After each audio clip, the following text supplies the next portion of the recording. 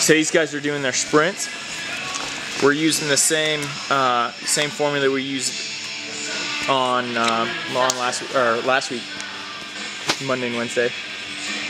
You're gonna figure your total 300 meter time in seconds, and then you're gonna multiply that total time in seconds times 0.2904. So Scott's total time is 84, and he's running 24 seconds. Greg's was 87, he's running 25 seconds.